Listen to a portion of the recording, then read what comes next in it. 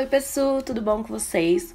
Bom, o vídeo de hoje é um axis também, só que é um pouquinho diferente do que a gente faz normalmente, porque esse axis, ele não é nem um croquis normal e nem um plus size, ele é um sobrepeso, ele seria referente mais ou menos ao número 44 de uma roupa, então ele é um pouquinho mais estruturado, mais gordinho, mas também não é tão gordinho quanto um plus size.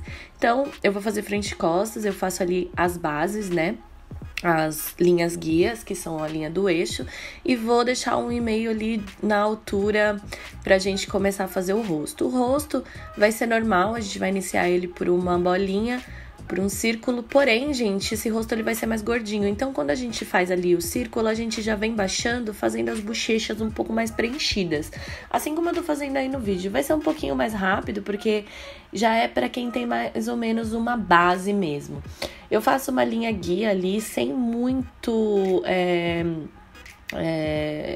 sem medir muito mesmo, gente. E venho fazendo os ombros. Vou descer o seio, ela vai ser bem seiuda, né?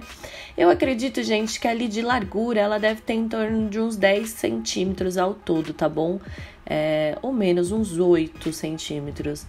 O que é diferente do croquis normal, que vai ter, né, no máximo ali 4 centímetros.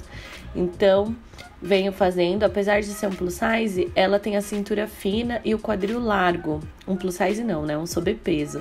Ela tem a cintura fina, né? Aquela mulher bem brasileira mesmo. A cintura mais afinada e um quadril largão. Nessa hora eu vou arrumando, gente. Essa parte do croquis, a partir do momento que você começa a fazer o croquis já sem as linhas bases, é bem olhômetro, você vai completando e vai ali ajeitando, né? O que você vê que tá meio torto, meio desproporcional, você vai ajeitando. Pode ver que eu apago bastante o croquis, porque eu vou vendo o que não tá muito proporcional.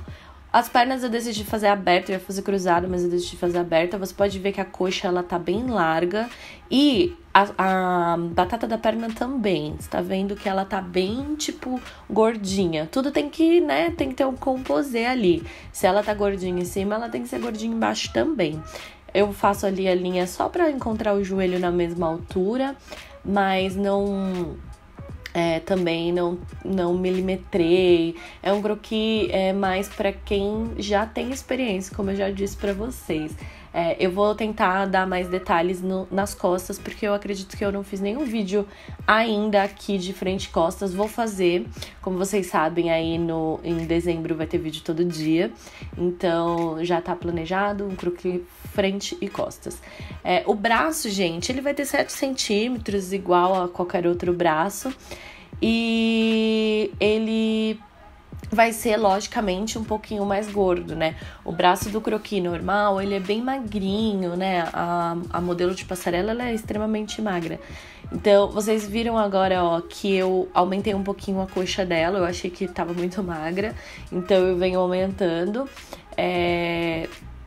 Para que fique, né, proporcional. Como eu disse, tem que ficar bem proporcional ao corpo. Se o corpo tá grande em cima, embaixo também tem que ser grande. Apesar do quadril tá sempre um pouco maior. Então, eu venho ali ajeitando e vou fazer o braço.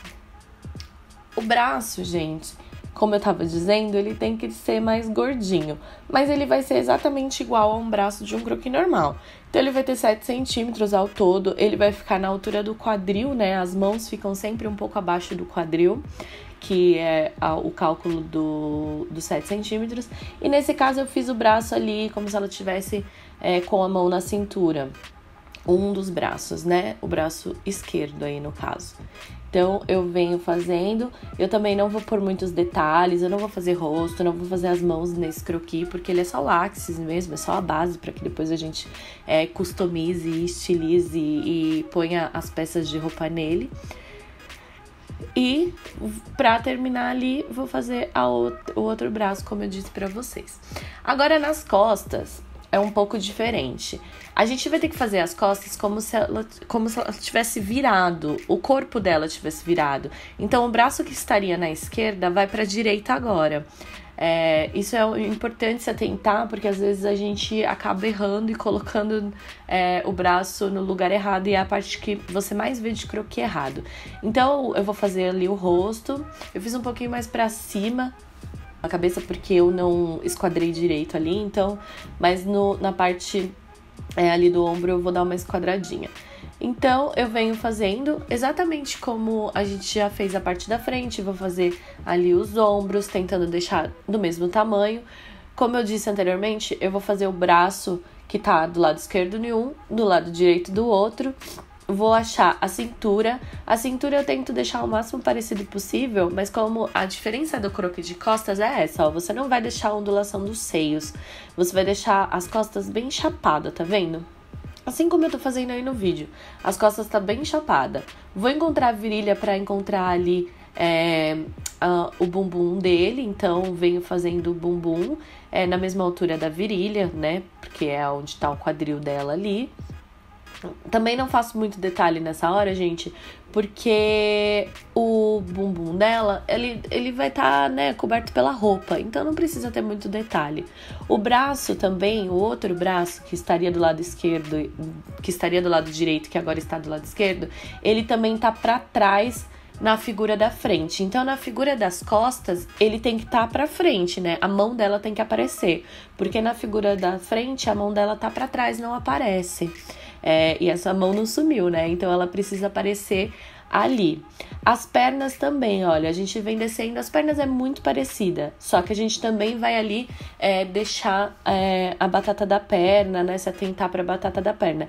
Nesse momento eu faço ali as ondulações da coluna, mas isso também não precisa fazer, gente, porque, como eu disse, a roupa vai estar cobrindo essas coisas.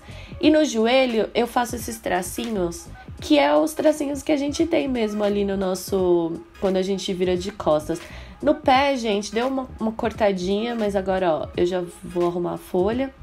Primeiro eu faço ali o calcanhar e depois eu desço o pé. Como ela estaria, né, nessa posição de salto, então ali a gente faria o salto, ó, tá vendo?